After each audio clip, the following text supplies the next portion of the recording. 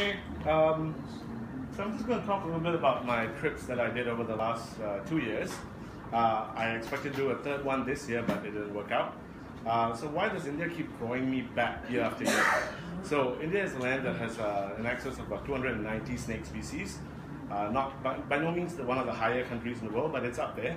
But it's also the land where human-snake conflicts are very high.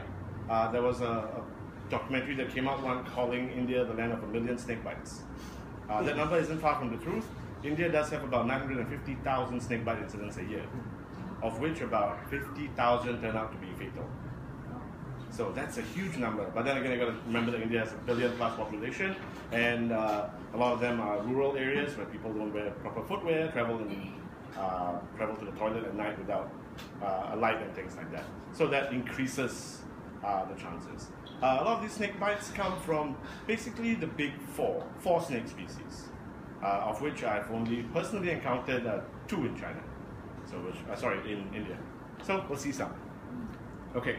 So the Western Ghats are a continuous mountain range that spans across the west of India.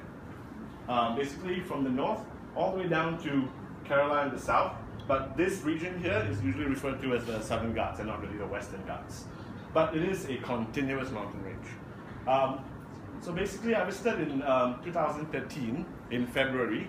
February is a dry season, so I expected to encounter different kinds of reptiles, which I did. And then that was more a recce trip to go back to the Western Ghats in the monsoon. The monsoon is when the Ghats really light up as far as biodiversity.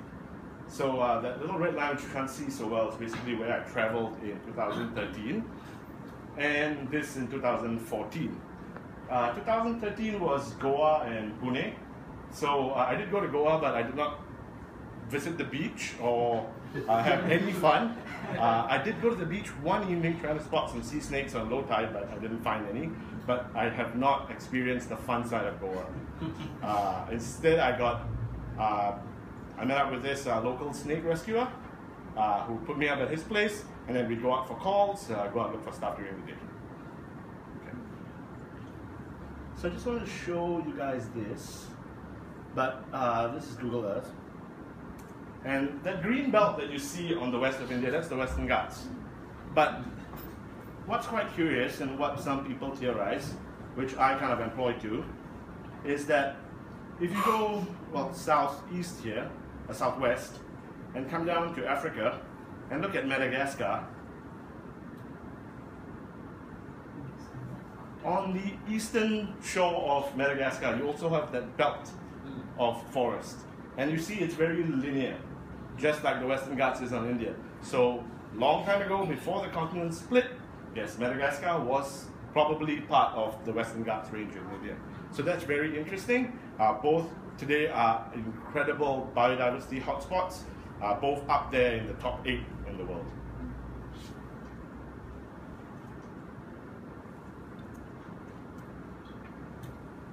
Okay, a little bit about the Western Ghats. It covers about 160,000 square kilometers. It acts as a catchment area for about 40% of India's drainage. So about 40% of India drains into the Ghats of the west and out from there. The average elevation is about 1,200 meters and one of the world's top biodiversity hotspots. It is a UNESCO World Heritage Site, but really to put that into context, the Ghats is a long mountain range. Within that mountain range, there are 39 UNESCO World Heritage Sites, from forest reserves to nature reserves to various different places. The monsoon season is between June and September. It is the time to visit the Western Ghats if you're looking for reptiles and especially amphibians. Some of them come out for as little as 2 weeks a year, early June. So they come out, they do their business, they breed, and then they are not seen again for the rest of the year. The average rainfall is about 3,000 to 4,000 millimeters. Singapore has an average of about 2,300, and there are localized areas in the Western Ghats where rainfall has hit 9,000 millimeters a year. So you can imagine the humidity, and it almost never stops raining in some places. Forests are largely tropical and subtropical. Okay, so this picture was taken at dusk up one of my hikes, up one of the mountains. So you can see the range of the Ghats there. Some of these pictures I've taken from some friends who took pictures. So basically, the hilltops look like this.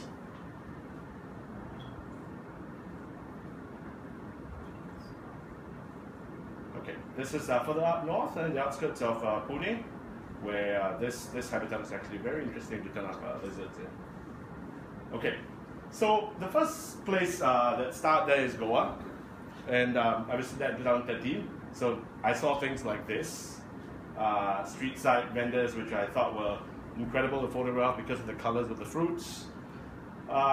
We took a boat around some mangroves. Some of my friends were birders, so we tried to look for some birds. And just the lush greenery of the paddy fields, I thought was the greenest thing I've ever seen. This photo does not do justice to how green that one paddy field was.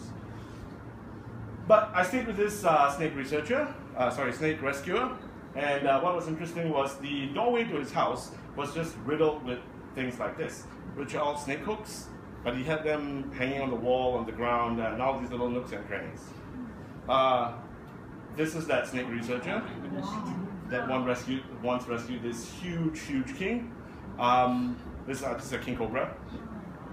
So, okay, it definitely looks.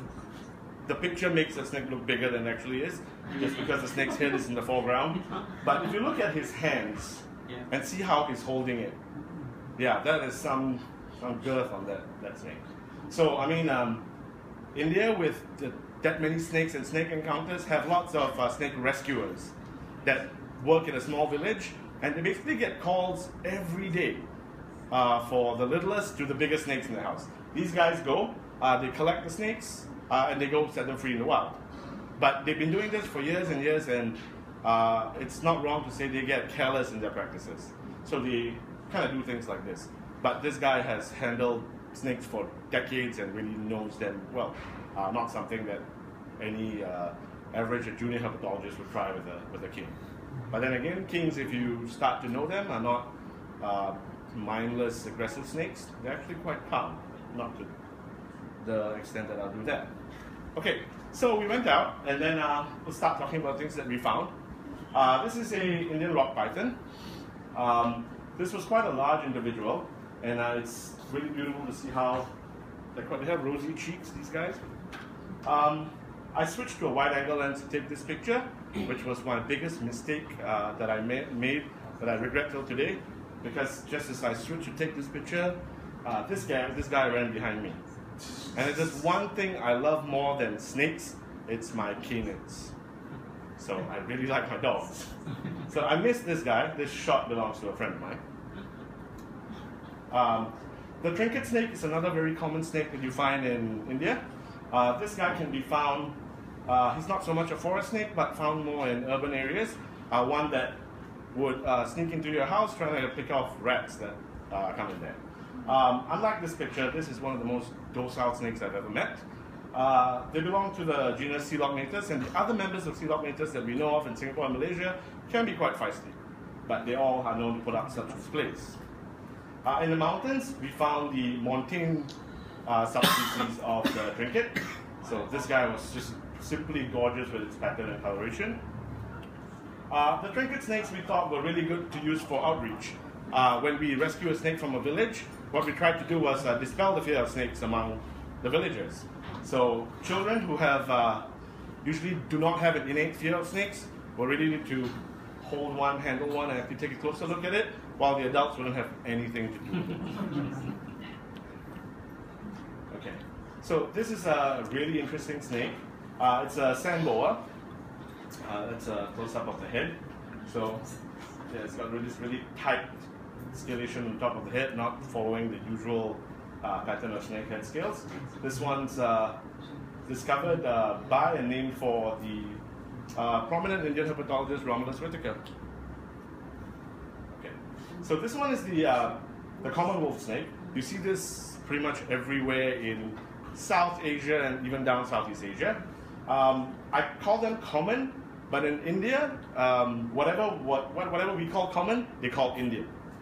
So this is the Indian wolf snake to them. So it's the Indian trinket, the Indian rat snake, which is the common rat snake. So they put Indian in front of everything. but they're the snake country, so you can't really fault them. Okay, here's another common wolf. This guy is very, very beautiful. It's the Travancore wolf snake. A snake that in India sometimes gets mistaken for the common krait. The krait is one of the big four.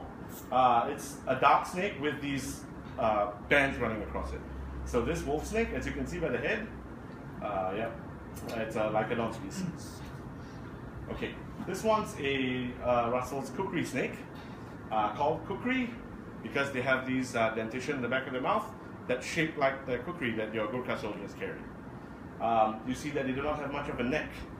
So these guys can, they're good egg eaters and have known to use those kukri-like teeth to crack the egg and take in the insides and spit out the shell.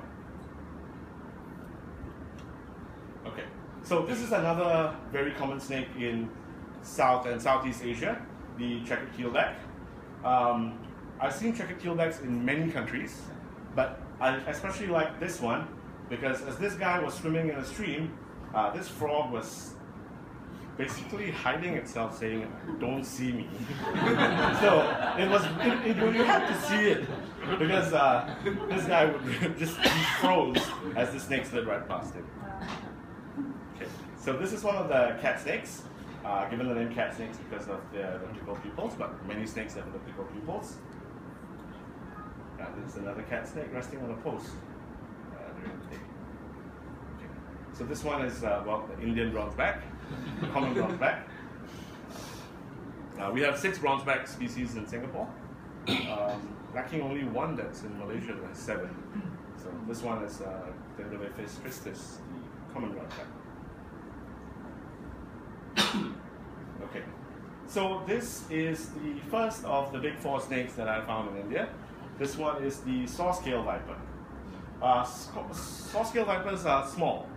They're about half a meter usually, and they sit like this in this coil. But saw-scale vipers are also known to be one of the fastest strikers in the world, as in the strike. So this is a snake that could be sitting on the edge of farmland, and someone starts to walk past it barefooted.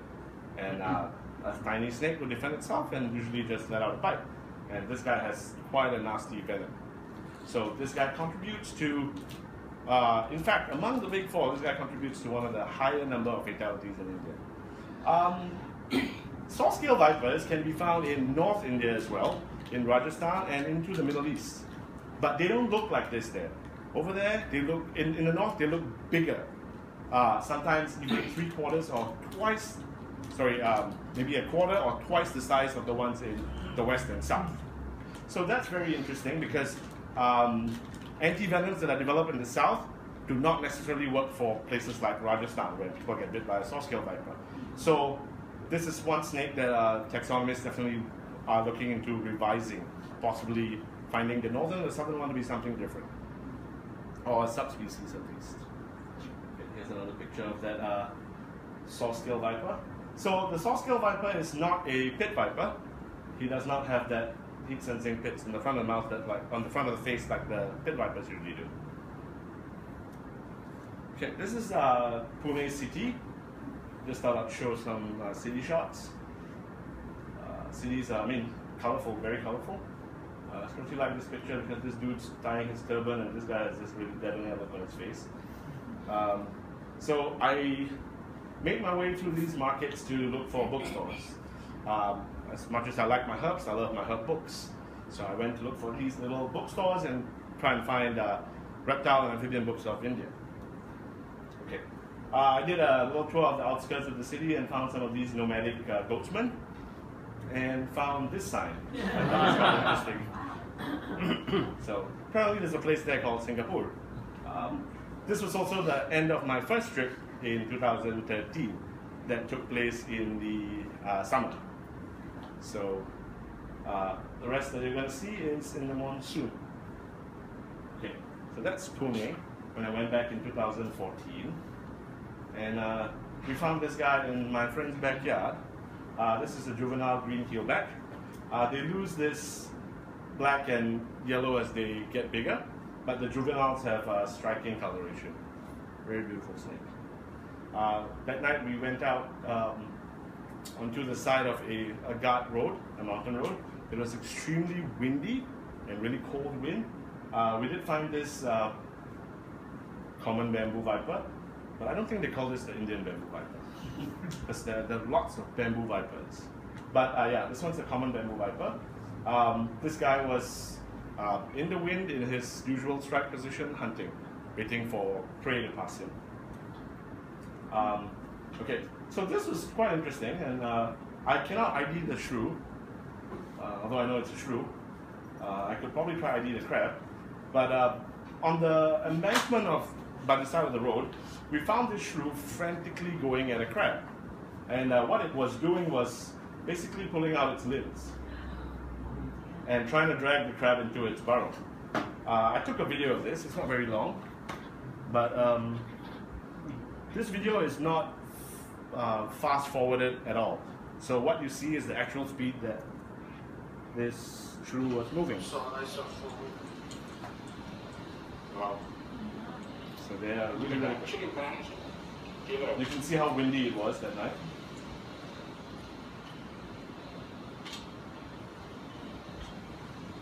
It's a shrew, right? Yes, it's a shrew. It's a shrew. Yeah, finally credit goes to me. Yeah. Well done, man. We'll ask for the ID for Siddhesh Brahman. No, it will take it inside because I think I was given up now. Yeah. Eventually, he dismembers the limbs and pulls in the crab to feed on.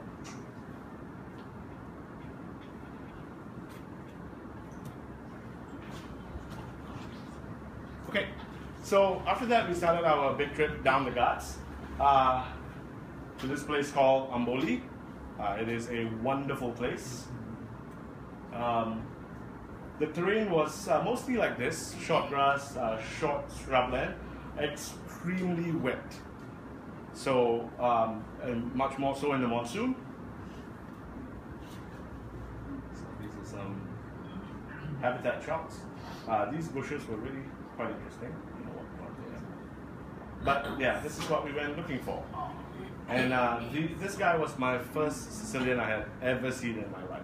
So I was super stoked. Sicilians are amphibians, cousins of frogs, toads, and salamanders that live a fossorial lifestyle. They live underground and burrow, so they're not usually encountered. But in India, especially in the monsoon, the ground gets so saturated by rainwater that they kind of get flushed out. So you can sometimes find them crossing the trail, or very easily found clipping dead wood or a log.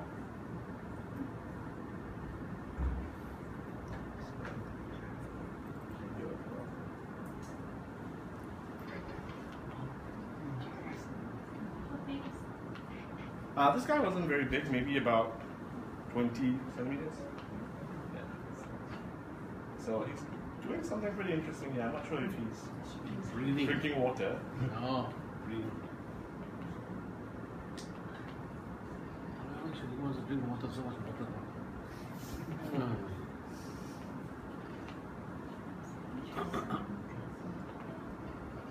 Well, it's so wet, his gills. I'm sorry for all the shaky video. I'm not a videographer. Has this guy got gills? Sorry? This fella, has he got gills? No, it does not have gills. No. Yeah, they have nostrils. Oh, yeah. Yeah. They have this little projection here called a tentacle. Okay. So yeah, the habitat's all green, wet, and mossy, and the geckos there are quite stunning as well. This one's Prasad's gecko. It has these yellow spots and a bended tail. This one's a geckoella. It's got a white lip, and that's how it gets its name. These are quite similar to some species that we get here in Southeast Asia. Geckos belonging to the genus Pterodactylus, but the tail is quite different in these guys that have this stubby tail. Okay. So, and then we found this guy. This guy is a pipe belly shield tail, called pipe belly because you really have to see its belly. But we tried to take a couple of photos of him, but this guy just wouldn't work out because he has these highly reflective and iridescent scales. So if you try to take a photo with flash, you get this kind of rainbow reflection. To show how reflective he really is, I took this video. So this is a snake that lives underground, feeds on, well, we'll see what he feeds on. Yeah, that's why I guess they hide.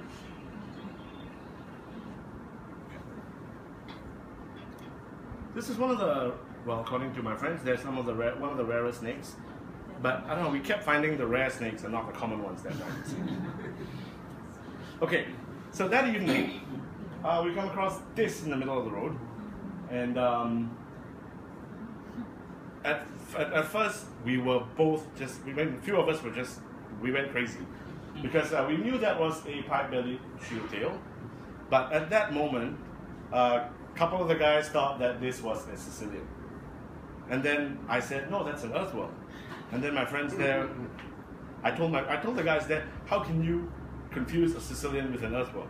Because I've seen Sicilians and they look very different from earthworms. Till they showed me pictures of some Indian Sicilians. They basically took a bunch of pictures and showed me and asked me, Sicilian or earthworm? Sicilian or earthworm? And believe me, I got some wrong. So they have some Sicilians that look very much like earthworms, which is why they went crazy on this one. This video is not going to be very clear because of the excitement and my movement, but you can see how the snake swallowed this. They're swallowing it. Fuck. Excuse the language. God, how my phone's coming, I can't tell. It's so fucked up. No, he said fogged up. Looks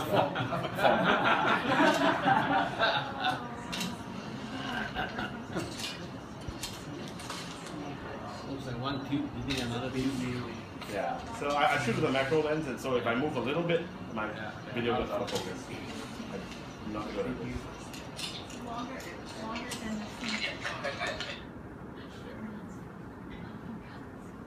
So yeah, we stayed there for a bit watching these guys, and they wrestled. The earthworm was still very much alive, and eventually, yes, the snake swallowed the whole thing and moved off the road into the bush. Okay, so we found well, not much here, but you can see one froglet here, and one more here. Yeah. So basically, we flip these rocks. You don't really see much when you look closely. They're all these are actually toadlets. Oh. Yeah, they grow up into a toad. Tadpoles. Yeah. Okay, so we stayed a couple of days in Amboli, and at first, when we moved in, this guy was at our doorstep. I had never seen a frog of this genus before. It's a Ramonella. They have this really granular, warty skin, and this really, really cool looks on their faces, I think. Here's another one. This guy, in India, they call the Michael Jackson frog because he keeps moving backwards. He never walks forwards. He keeps moving backwards when you approach it. So you can approach it from different angles. He'll keep backing away from you. It's quite cute. Okay. So this is one of the trails in Amboli. Extremely wet. It messes with your camera gear and your equipment as well. A lot of things stop working in high moisture like this. Okay, so trees look like that and eerie. We walked down trails like this, and then found this, which was an old mansion of some Maharaja of some sort, I think. Really interesting. We didn't find much inside other than, well, I found some bats. I don't have the pictures here because they didn't turn out well, and some toads, but not much else in there. But the fog comes and goes in this place. So we'd set out at about 8:30 to 9 in the morning to go herping. We'd step out of the room and it would just start pouring rain. So we'd go into the closest tea shop and say, we'll have some tea. We sit down for tea, and then the rain stops.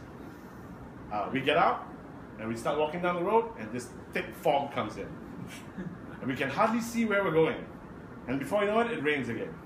So we go into another tea shop. So the tea shop owners there were really happy because we kept making these pit stops, just trying to get from places to place. That night we found this Indian/common rat snake. Also a snake that's very common in India. The choice food for the king cobra actually, and also found in other parts of East Asia. So this guy looks very similar to what we have here in Singapore, but this guy is the long-nosed whip snake. We have the Oriental whip snake and the Malayan whip snake here in Singapore. You can see by the long rostrum, long-nosed snakes. This guy's long nose is actually not that pronounced. I've seen it sharper in some other individuals. I didn't find one such individual. Okay. So here is another really rare snake we're not going to see on our trip we saw. We're walking by a stream, looking at it, and then we found this olive forest snake. I mean, to be honest, not a really impressive looking snake, but if you know snakes, you know that this guy is not something that you see very often in the forest.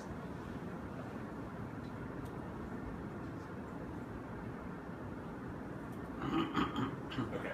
So in India, wherever we stayed, we had one resident Malabar pit viper that would be very close to our residence. This guy was on the post right outside our room.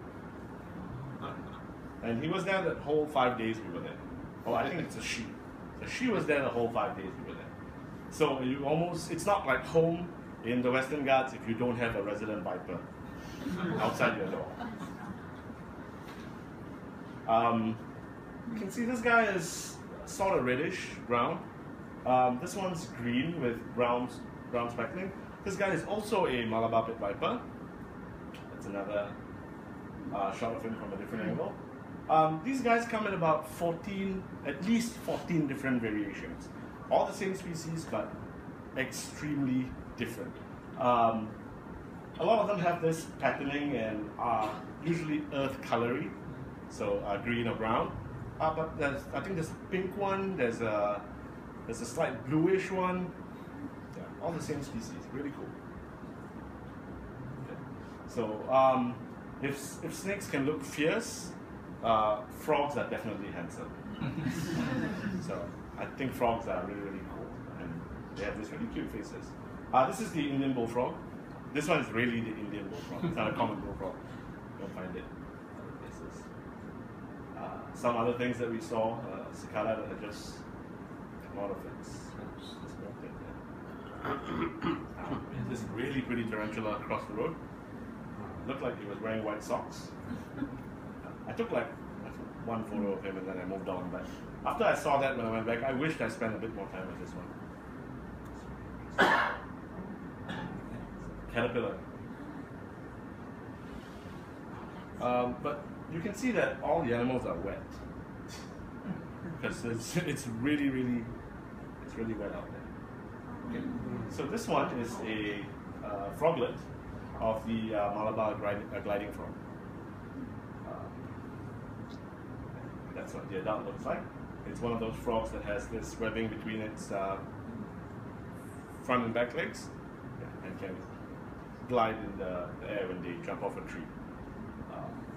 Don't think they jump off to predate on something. I think it's more a defense mechanism, at least for these frogs. I wouldn't say the same for other animals that glide. Okay, so do you guys see this? So Kerry posted something like that. Can anybody go look up what that is? And try to figure out where the rest of the snake is? Okay, so yeah, this is a really interesting family of snakes, really interesting group of snakes. As you can see, it does not have a distinct neck. They're not supposed to have very good eyesight. These guys are also snakes that live underground. They don't rely on their eyes very much.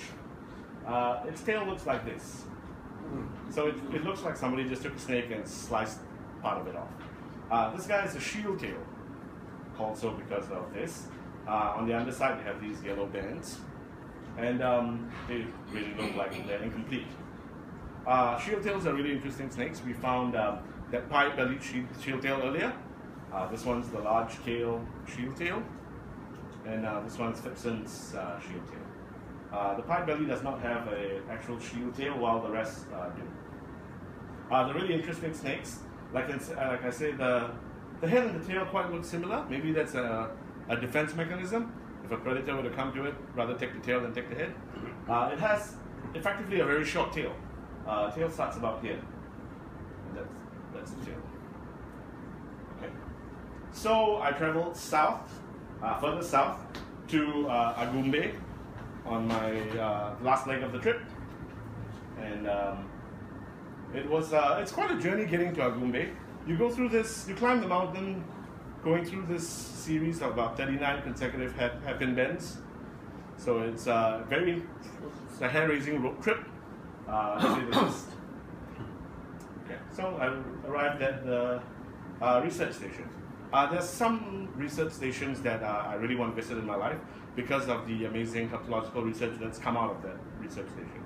I did have the honor to visit La Selva in Costa Rica, and then the second biggest one I think I have visited is Agumbe in Agumbe. Well, yeah, a research station in Agumbe. Okay, so it's quite a simple looking facility, but that word, yeah, beautiful words, ARRS, the Agumbe Rainforest Research Station. This is as you enter the place. This one's the leech runway. This is where you de-leech yourself before you go anywhere. Oh, believe me, there were lots of leeches. Posters on the wall are all past herpetological research that had taken place. These were our dorms. Yeah, this was me over here. Buddy was over here. Things run on a generator and on batteries. Very simple facility, but really quaint. And, okay. So this is the dinner table. Also the table where Matt Good once put the first radio tracker into a king cobra at this facility, along with Whitaker. And we had our resident Malabar pit viper, of course. He was right up here, actually. Okay, so these are some of the posters that I photographed. Maybe I'll just let you all at least read the headings.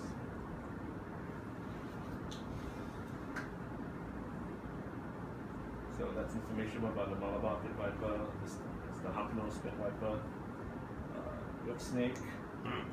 This one's the ornate flying snake. One of the shield tails. This is that really rare olive forest snake. It's a kukri. And then we went out at night in Agumbe.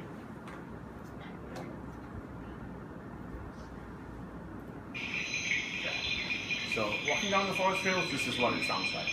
It's almost deafening by the choruses of frogs, such as this one.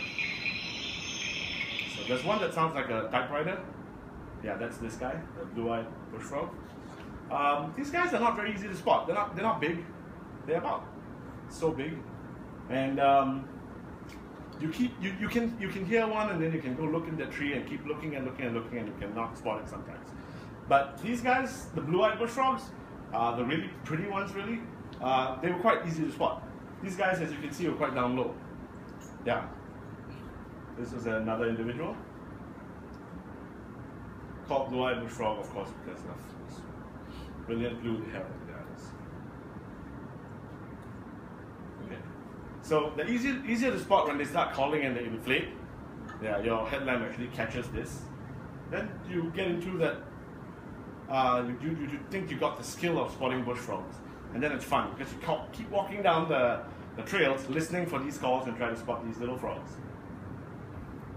Yeah, sometimes they're way up in there.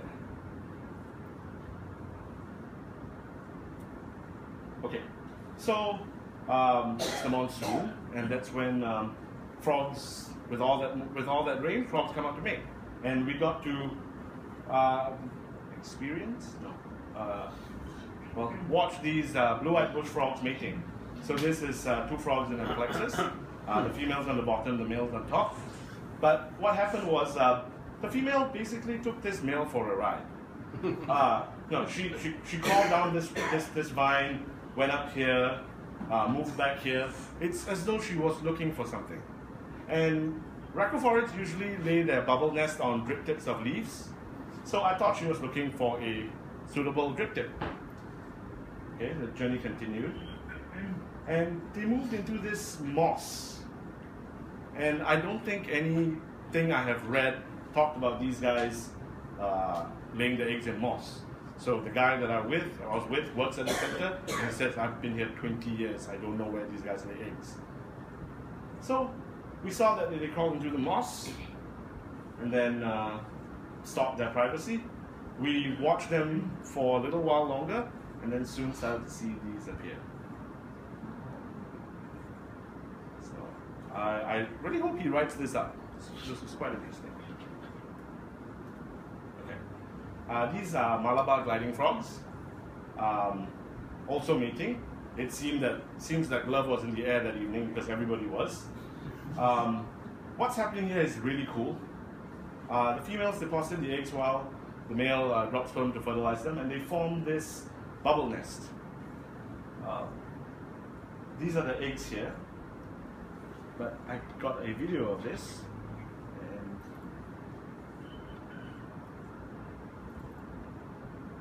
it is not responding.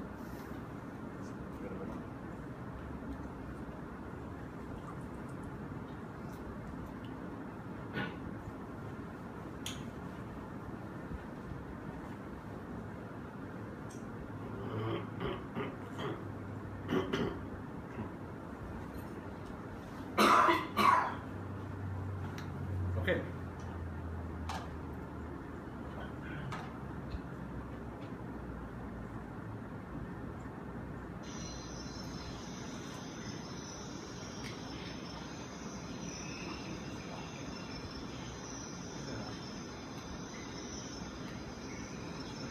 So what's really interesting as well was this was on the ground, and these guys always build their nests on trees.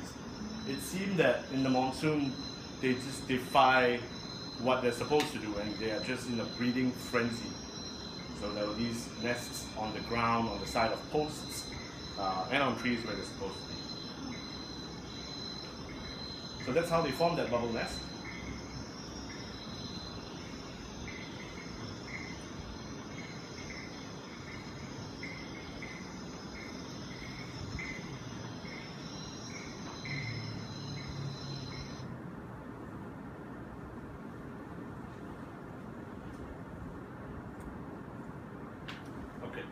Well, we could see the eggs, but I kind of enhanced it for a little bit. I think it's worst. Okay, yeah, even the walking sticks were in the mood.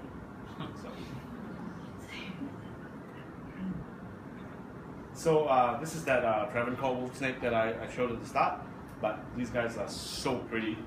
I really like I really like black snakes. I think they're really interesting. Another phase of the Malabar pit viper.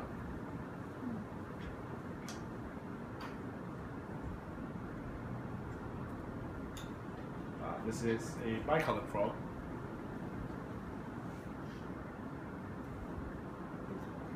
Okay. So yeah, I left Agumbe and headed back to Pune, where I spent the last few days before I flew back to Singapore. While we were there, we basically called up every snake rescuer in the vicinity saying, if you guys get a call us, so that we could go out with them. We went out on one such call and found this Indian sand boa.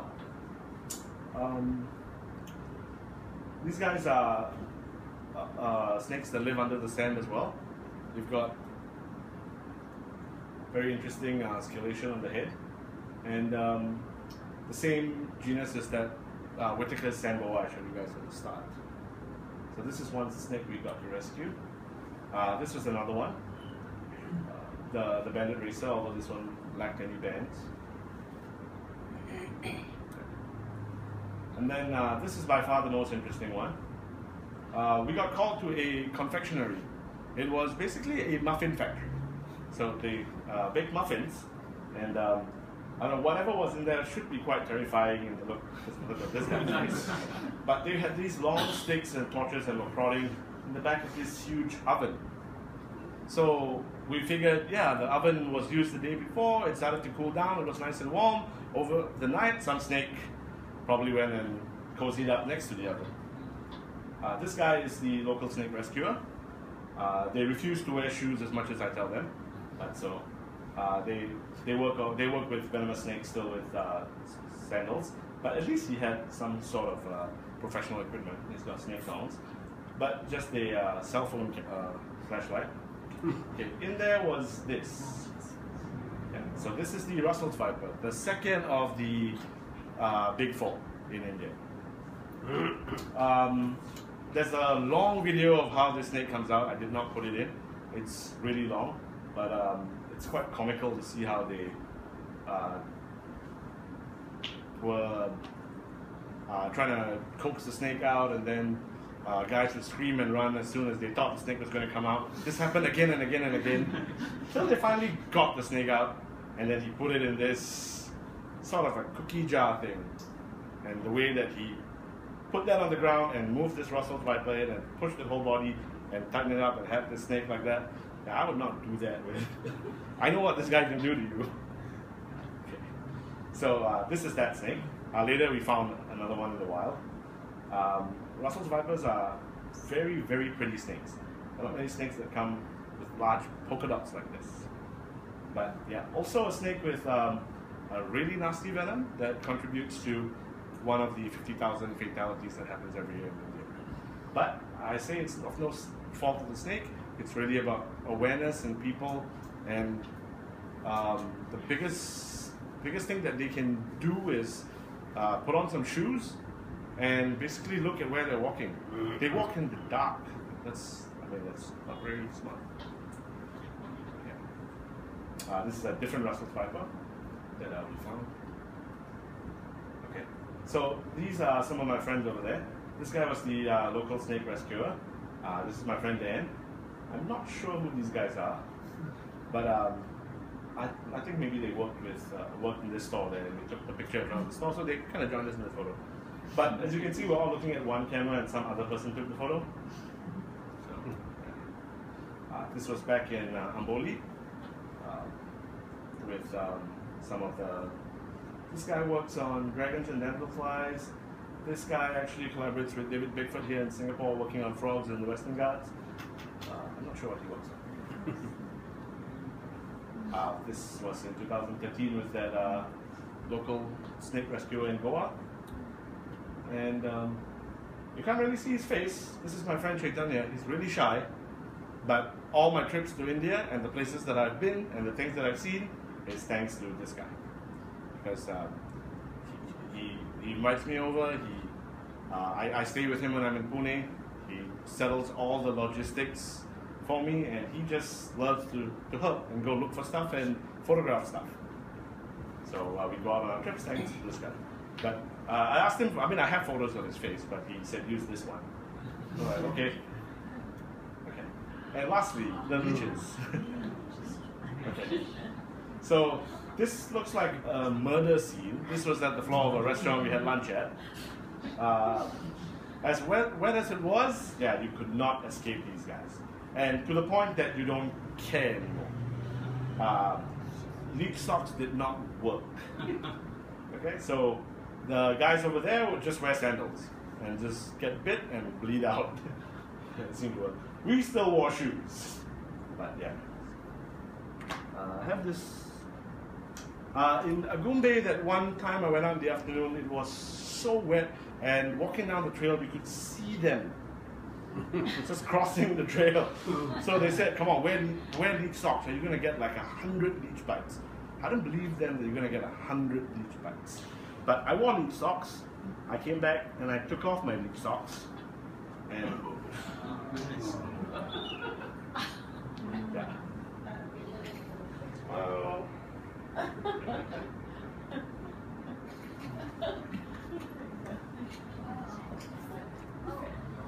Yes. Okay, yeah. And that is it.